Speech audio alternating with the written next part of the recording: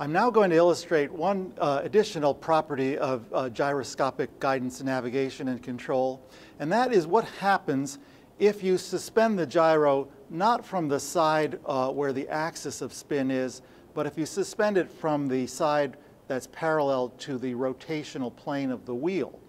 Now, if you think about it here, once again, without it spinning and you let go, it simply flops down. That's what we expected, which would happen anyway, no matter where it's suspended.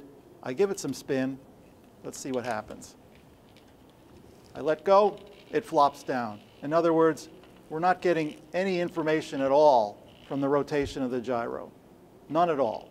And this is an illustration of what actually has happened in several cases in spacecraft, especially during the Apollo mission, especially Apollo 11 and Apollo 13, where the spacecraft got into an orientation where the gimbals, that is to say these supporting frames, got out of alignment to the point where no information was coming out of the gyro wheels. They had to reorient the whole system to get that information back.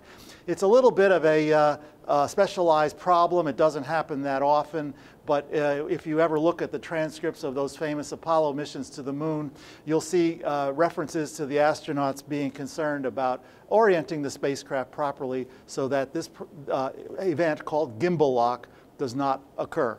So it's something that is just a little bit specialized, but the next time you hear about Apollo missions, you'll know this is what it was all about.